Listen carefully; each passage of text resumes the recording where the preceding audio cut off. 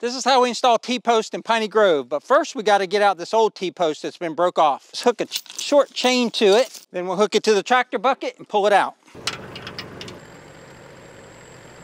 We'll put the post where we want it to go, up against the fence because the fence is plumb, and then we'll start it with a manual post driver. Next, we'll start up our 2-cycle post driver.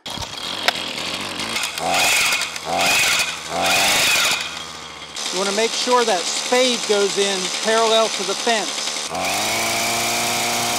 You want to leave some fence posts above the fence. And that's how we drive T-posts out here on Piney Grove. Be sure to check out our YouTube and our Facebook page. Take care, y'all.